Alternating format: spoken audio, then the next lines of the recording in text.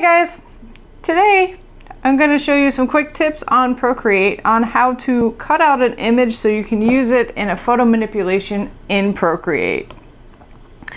So I'm starting something.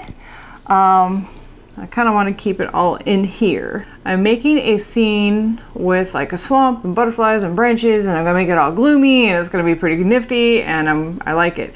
But I have to get everything settled first.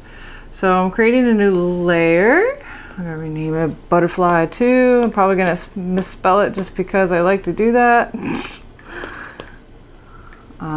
Yeah, I sure did, and that's cool because it doesn't matter, it's for me. Remember, it doesn't matter what your layers are called, as long as you know what they are, that's all that matters. I cut the one out that was like this already. So I want to cut another one out. Insert photo. So I'm going to do that one. I'm going to blow it up a little bit so I can see it. Hit that little button. So there's your picture. You inserted your photo by hitting the wrench key, insert photo, and look for your file to insert it. And then to cut it out, what we'll do is we'll hit this little button right here next to the arrow button. So to cut this out, you're gonna make sure you're on remove, you're on freehand, you're gonna put your dot where you want to start it and stop it, and you're gonna go in around your little butterfly guy.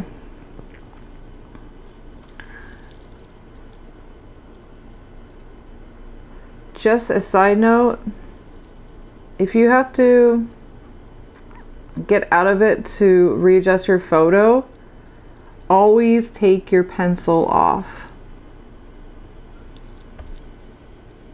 All right, so I went to the dot and touched it briefly, and it's in selection mode right now.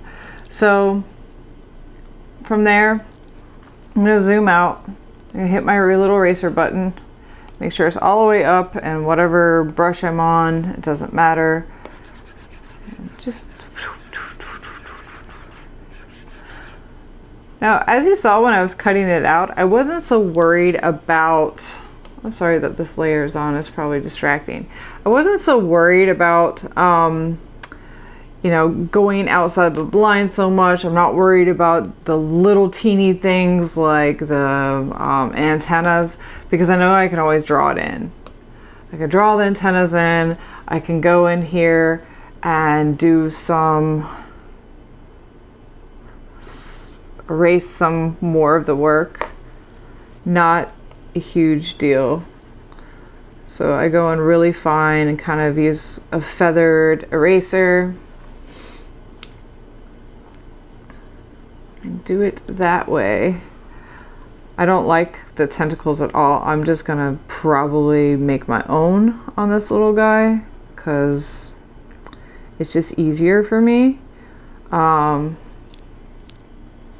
You know what? I don't know what that is. Is this head or something? He's gonna be a little small butterfly. He's not gonna be taking up the whole he's not going to be taking up the whole thing. So it's not a big deal if he's not perfect for this particular thing that I'm doing.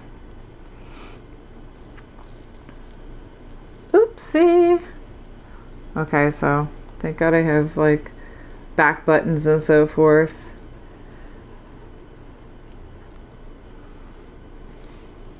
I used to do so many photo manipulations back in the day.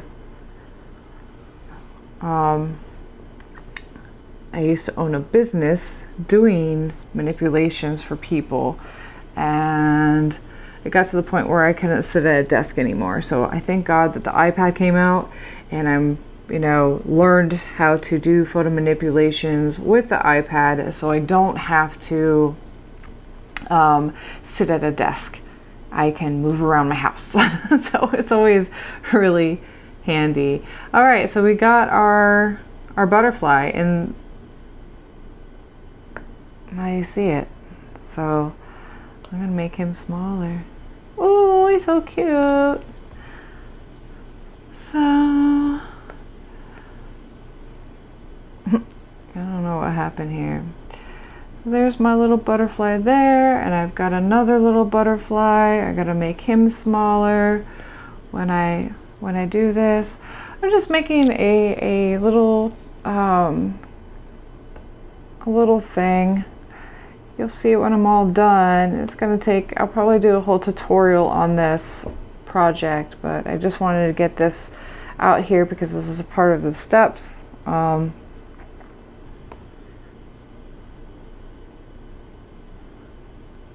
I have to still find a, I don't know why that's there.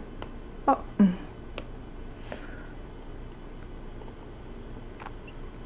You'll flip him, and then I have no idea how I'm gonna have him. Probably something like that, kind of there. So the idea is having a swamp type area. I'm gonna take a lot of this background out and so forth. So anyhow, guys, that is how you take a photo and cut out the background. Really easy to do in Procreate. It's so handy to have this awesome pencil to do so. So much easier than Photoshop, honestly. Oh, hold up. I wanted to show, that's why I wanted to keep it. Okay. Okay, because I forgot to show you earlier, I want to show you what can happen using this tool, which kind of sucks. I've done it a million times. It drives me absolutely bonkers, and there's nothing much you can do about it. So, say I start doing this, and I get out of it for a reason, and I'm like, oh, you know, oh no, I lost it. Or I'm making my selection and I zoom. Wow, now it's not going to do it. Okay. I zoom with my fingers, and some reason it picks up my fingers and it made an extra line.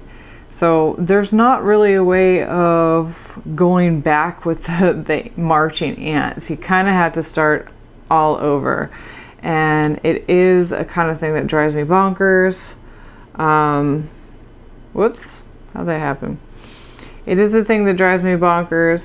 However, using a selection tool like this is very convenient, getting a lot of background out. This is the faster way of doing things, is using the selection tool like this.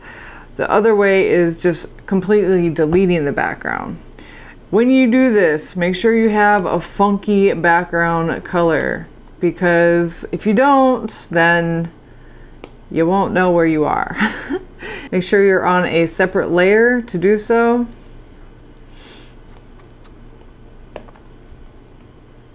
You hit your thing. So it's behind this image. Okay, so get your eraser. I always start off with a bigger brush to do so. Go back to your image with the butterfly, and you're going to erase most of it.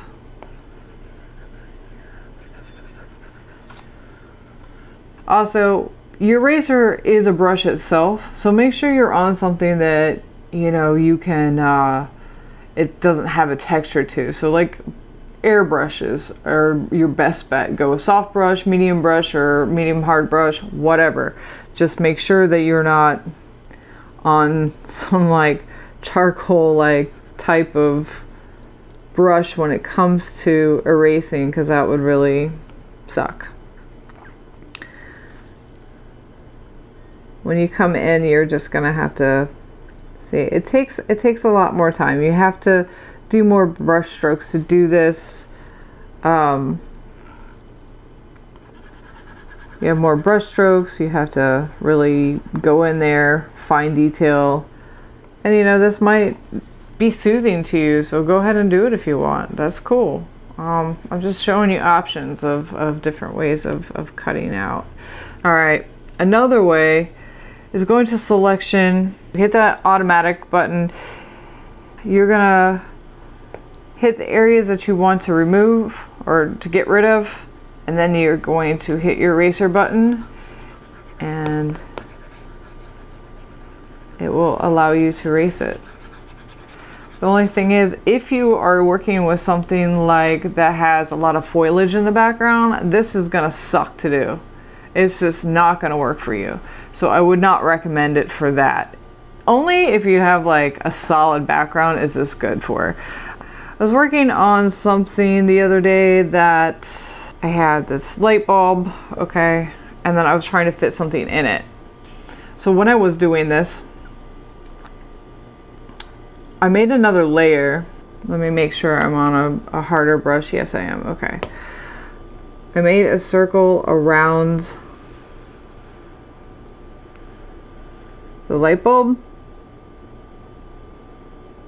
where I wanted it to show through, and then I filled it. And then say I didn't like, you know, some areas of it or whatever, I just did that.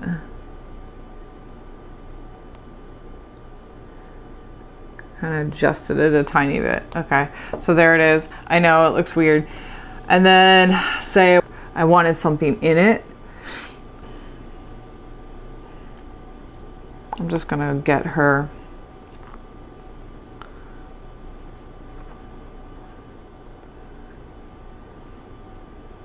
Just because she's there.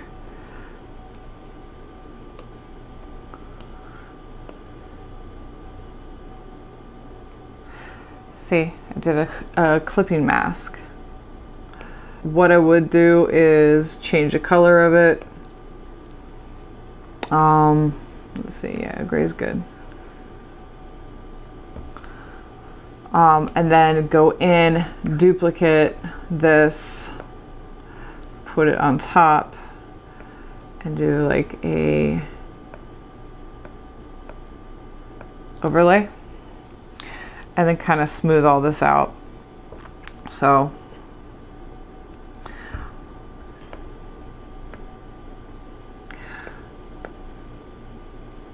just go in and delete. See that with one layer? I deleted the edges, so you can't even see the edges. So you would just want the girl in it, and it's like a quick, easy peasy thing. Actually, it looks pretty decent like that. So there's lots of different ways of working with photos in Procreate to make it, it's just like Photoshop. I prefer Procreate over Photoshop now, especially when it comes to an iPad.